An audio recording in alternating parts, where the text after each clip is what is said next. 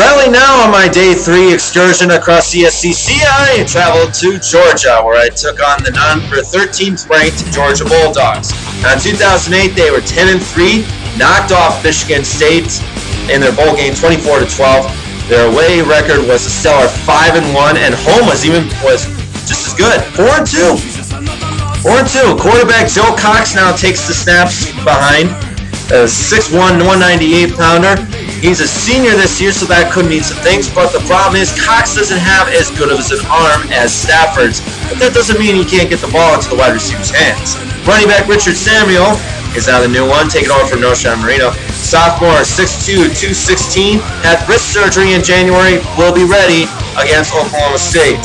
His size is to punish offenses and control the game. But Cox has a good thing going for him. Wide receiver A.J. Green had a sensational freshman year. 963 yards and 8 touchdowns, 17.2 yards per catch. He's a 6'4" frame and a 207 build, and he could disrupt some defenses this year. And of course, that will linebacker that we all know about in the SEC, Rennie Curran. 5'11", 222, he's a junior now, and he had a stellar 115 tackles in 2008.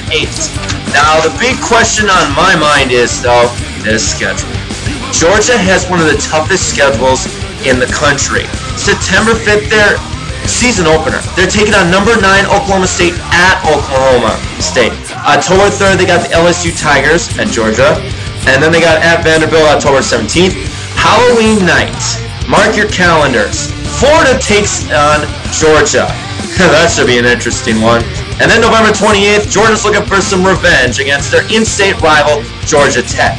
Now, the question on my other mind is depth. Can Joe Cox fill Matthew Stafford's shoes? Can Richard Samuel fill Marino's shoes? I don't see it happening, though. The schedule is just way too tough. Alabama's just too sound. Ole Miss is going to be a surprise once again this year. Florida's just way too good. I mean, Tim Tebow is going to dominate once again this year. And, of course, LSU. Football factory, it's going to be dominant.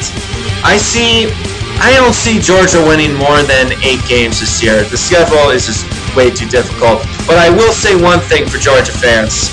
November 28th, you're going to get your revenge on Georgia Tech. Georgia Bulldogs, 8-4.